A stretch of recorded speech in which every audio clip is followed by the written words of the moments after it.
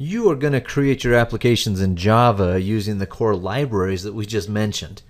You will run your applications with the Dalvik Virtual Machine.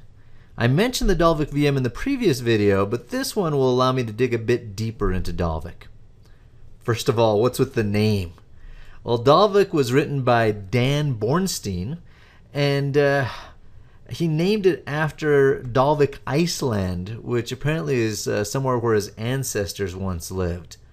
So I have over here, this is Dan, apparently, I think. This is the sign in front of the city, I guess. Dalvik, Iceland, it's kind of on the northern tip of Iceland itself. Anyhow, Dan Bornstein, he's the one that developed the Dalvik VM, came up with this name. He's a former employee of Google. So as I mentioned in the previous video, whenever you run an app in Android, it runs in its own VM. This means that you'll have many VMs running on your device at any one time. So multiple instances need to be able to run simultaneously. So this, along with the fact that the devices have limited memory and CPU, as well as the battery for a power source, meant that Google had to come up with a VM that was more efficient than the one that comes with the Java SDK.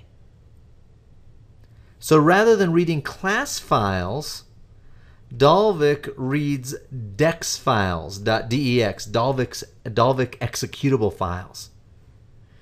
Android, the SDK, gives us a build time tool called DX.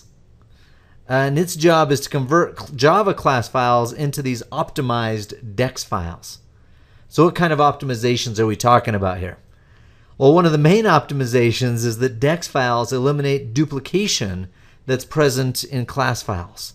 For example, instead of having separate constant pools for each class file, they're going to be collapsed down into one constant pool.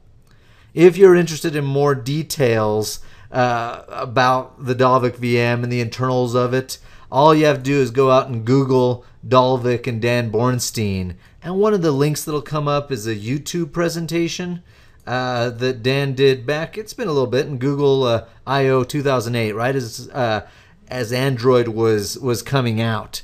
And so if you wanted to watch this video, he goes into some really good details as to what was going on behind the scenes. All right, let's see. Go back over to the presentation here. Oh, another thing worth noting is that we have a Justintime compiler that was added into Android as of the Froyo release, which was version 2.2. Just-in-time compilers, they speed up interpreted applications even more, because instead of running interpreted bytecode, it actually compiles that down into machine code. And usually what happens here is that it optimizes as it goes even further. So I just mentioned that every app runs in its own VM. To be more clear, every application runs in its own Linux process. And it also gets its own user ID. So for every file that it writes out, that's going to belong only to it.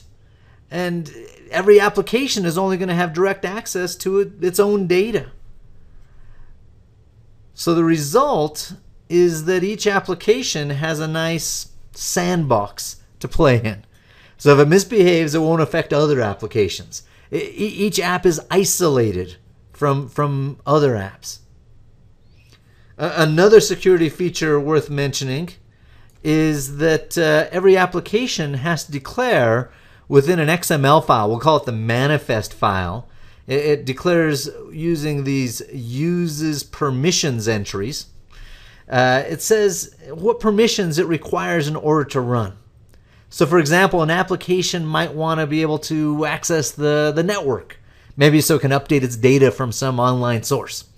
Well, upon installation, the user is asked if they wish to continue the installation given that permission request. So when you install an app on the Google Play Store, if you don't like the permissions that app is asking for, you don't need to install it. You just say, never mind, I don't want that after all. It doesn't bug you every time you run the app and say, hey, are you allowed to do these permissions? It's one time only at installation.